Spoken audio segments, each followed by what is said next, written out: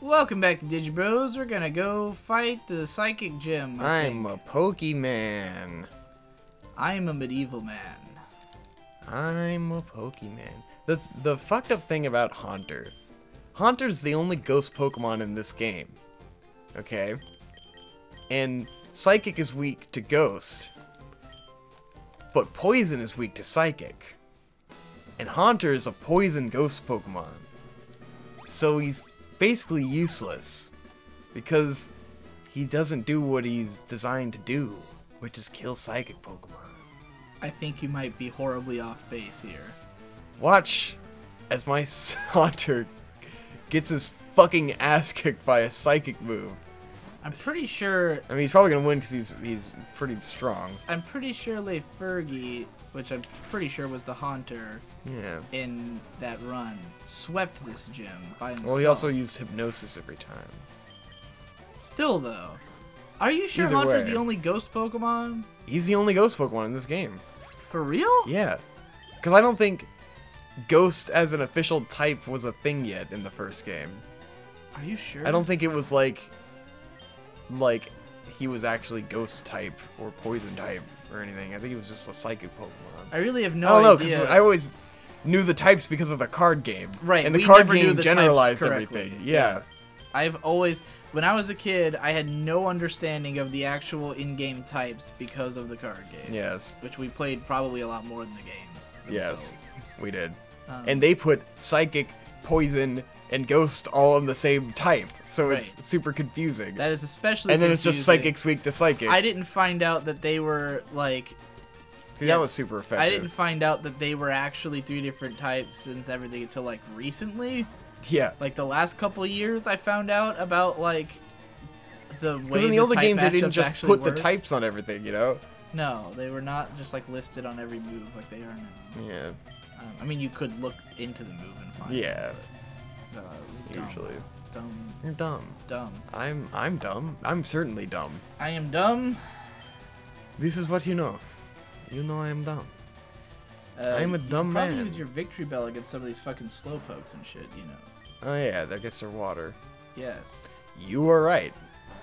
Splow. That's not very effective. Yeah. I don't know why it would be. I don't know. Because the Pokemon cards taught me that Psychic is weak to Psychic. And so every once in a while I go, is that gonna work? And then it doesn't. Because they're weak to Dark and Ghost. I still have it in my I don't head have that a Bite Psychic is on weak to anyone. Psychic Oh, as I well. need War Turtle because he's got Bite. Razor Leaf. Use the Razor Leaf. Watcha! Yeah, bitch. Suck a dick. Fucking Suck the big slow, dick. bro. Suck Suck the the big dick. big dick. Suck the big Suck dick. the big dick. Suck the big Suck dick. the big dick. What I never knew is that apparently, like, when you buff your Pokemon, it stacks. Like, when you send out a different Pokemon, it's still, like, the buff applies to all the Pokemon? The fuck's up with that? Is that a thing?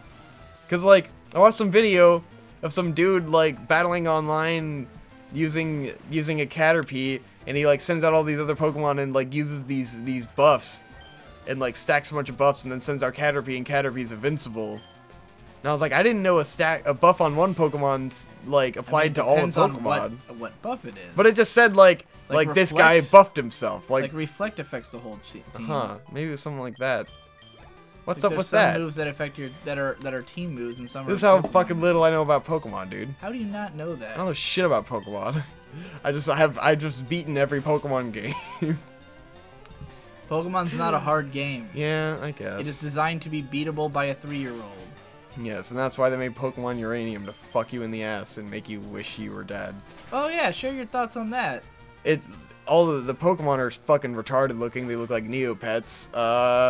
Some of them are cool. And the game is fucking hard. Yeah. They took Pokemon and they drained the satisfaction out of it. It's not. It's that they made it tedious. Yes. Because that's like, because the only reason that Pokemon, like the only reason it's hard is that it's harder to like literally kill something. Yeah. Like, And like you kind of have to grind and try to get over leveled because everything is stronger than you. and then everything takes forever to kill because you just don't do as much damage, and then it takes out the satisfaction of, like, the funnest parts in Pokemon are when you can go up to do it and annihilate it in one hit, like I just did. Like, that's the whole fun of, like, training up the right types of Pokemon and like, anticipating what you're gonna find. And in this game, it's just kind of fucking random everywhere. There's too many types, and, like, you gotta get too many dudes, and everything are these weird mixed types that don't really balance out very well, and so it just becomes a big, hard clusterfuck. Right. And everything all the Pokemon, like, I've looked at the moves they learn throughout the game, and they don't learn shit. And, like, they don't learn anything good until later levels, and then it's just, you don't have enough attacks to get through anything. Well, something I realized from watching Monkey's Let's Plays is that Pokemon rarely is about a battle of attrition. Yeah. It's usually about strategy and knowing who your opponent's gonna be. Exactly. You know? It's about anticipating what you're gonna have to fight and then preparing for it. Like, making the right moves. But, like, almost never is it like I'm slowly whittling away at something's health all fucking day. Yeah. You know, like... It's not fucking Final Fantasy. Right, exactly. And the reason it's not is because in Final Fantasy, you have a team who are all fighting at the same time. And so you have to strategize around what all of your characters are doing in relationship to one another. And, like, Jesse was talking about how much he hates status effects in Pokemon. Yeah. Like that, you know, you get affected with something, and it's such a pain in the ass to have to switch out your Pokemon, and you lose a turn, or if you use an item, you lose a turn. You know, like, status effects really fuck you. And, like, I think the reason that's annoying is that if it was like Final Fantasy and one of your characters gets, like, put to sleep, then your mission is like, what character can I use to wake them up while my other ones, you know, balance the rest of the fight. But the reason it works in Pokemon is that the battles are short.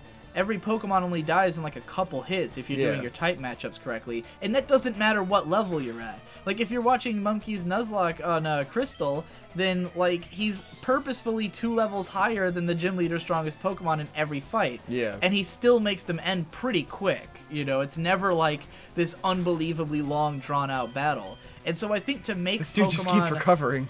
I think to make Pokemon hard in the way where, like, it's just hard on a basic level is, like, kind of missing the point. Like, the challenge of a Nuzlocke has nothing to do with the game itself being annoying to play. It's about, like, thinking. It's all about strategy. It's all about, like, you know, playing smart. It is about, you know, I can kill the enemy in one move, and he can probably kill me in one move, so I have to make the perfect move. Exactly. Whereas it's like chess. This other game is just like, the enemy's stronger than me no matter what. Right. It seems like they just, like the stat progression of your Pokemon is just lower than the enemies or something. Where, like, you have a Pokemon at the same level, but you're doing less damage, and it's fucking weird. Brick Break. What do you mean Brick Break? 75. What is Revenge? Harden. Seismic Toss. Is it better than... Oh, it's definitely better than Harden. Harden makes you ever strong. Use that? Yeah. I mean, fuck Bind. Yeah, fuck Bind. Harden's cool, dude. You can get tough. You can get hard. You can get rock hard. Be strong! Be hard! Be fucking tough. Flex your muscles! I'm gonna heal my guys, and I'm gonna actually buy a bunch of fucking potions so I don't keep healing. Oh, whatever. I ended up in another battle because I don't know how to get out of here. Yeah. You gotta get out of here. What was I talking about? Nuzlocke. What was I saying before that? I was talking about something. I don't know, dude. That led me Pokemon Uranium. Oh yeah, Uranium. Nuclear Lullaby. What were we talking about before that? I don't fucking know. Boom! Yeah, Haunter beats Haunter, dude. What else have you done?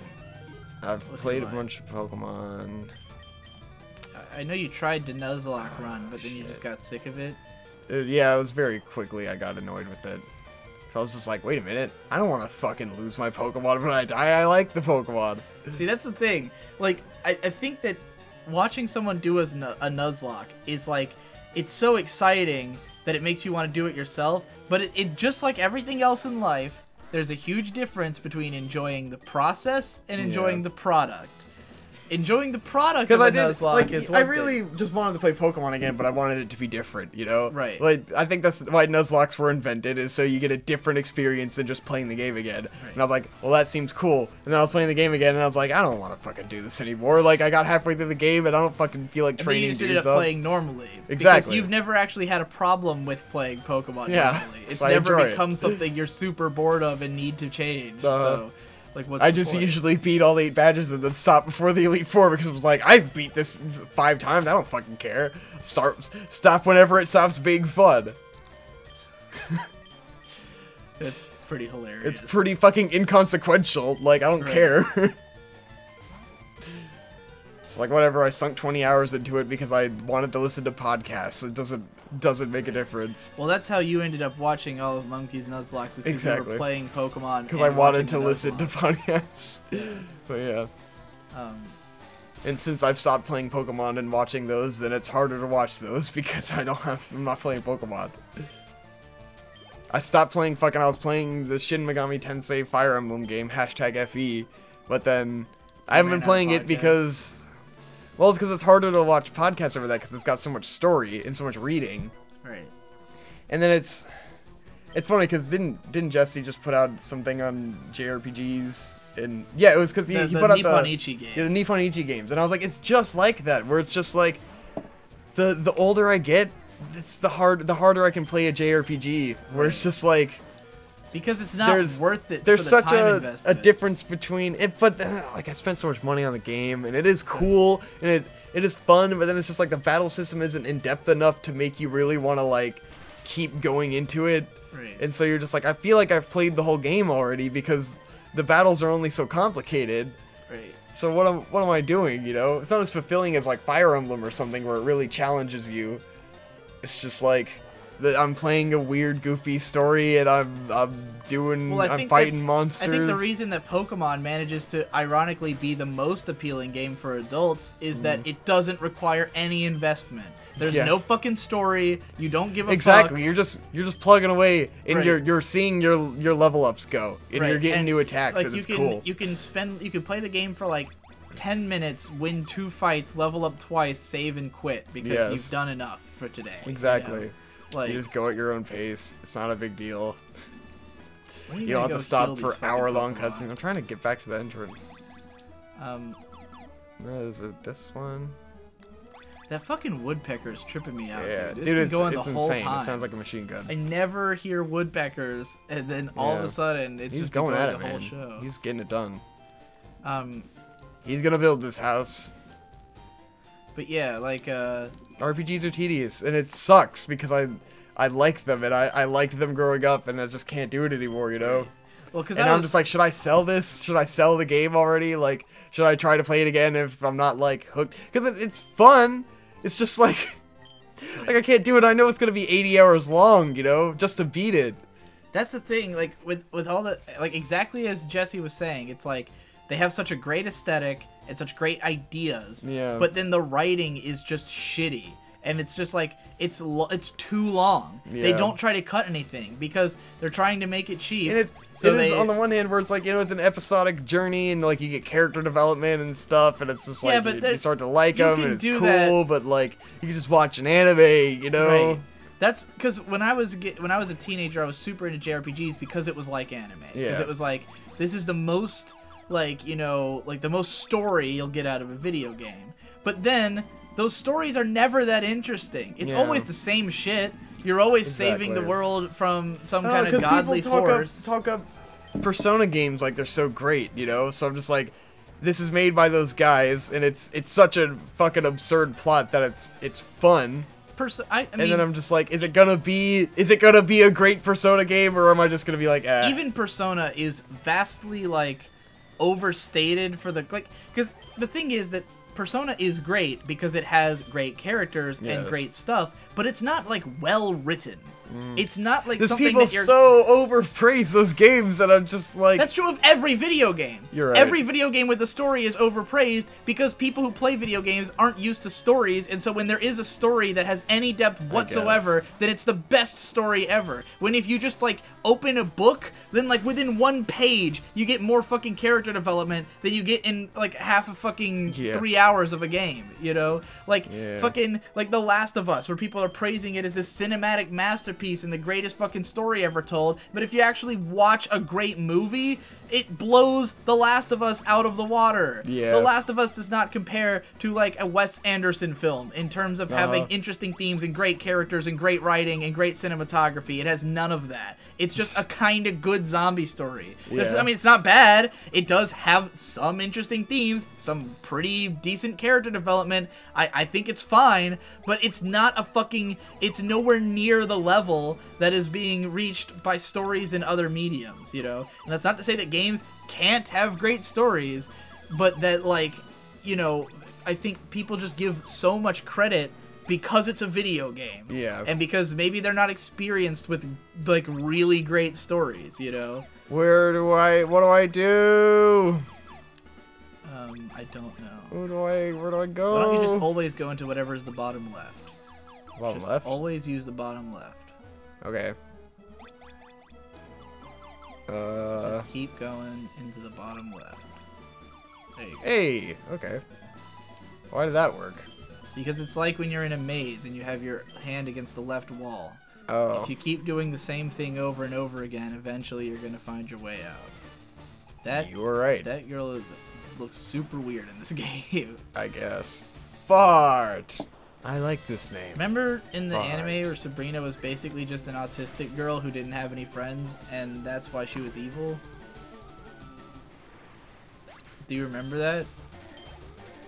She was like, she had psychic powers, and so she was alienated from everybody because they didn't understand her, so she shrank everybody and made them live in a town. Yeah. Like a miniature town, because her parents, like, she shrunk down her parents and made them live there. I didn't think autism, though. And they basically explained to the main characters that she's autistic, and that's why she trapped them there. But that she's actually a good girl. Okay. And then there was, like, a little girl version of her that's, like, her psyche, because she still has the mind of a child. And, like... Okay. Look at that. Fart got annihilated by Alakazam. Well, it is Alakazam. Now we're gonna send out Dickless. Dickless, who is like 12 levels lower. He's got it. Good luck. It has Revenge. no bug attacks at all. He's fucking dead. Oh. Revenge! Wow. But it was revenge. It's a fighting attack! What are you supposed to get? Revenge! Fighting is weak to psychic! I needed revenge! Oh, poor Dickless. I will avenge you, Dickless. Fucking retard. But psychic's not very effective. I guess I could use surf, whatever. Yeah, it won't be that effective against him either. I should use amnesia. I'm retard. You cannot psychic attack me. Retard!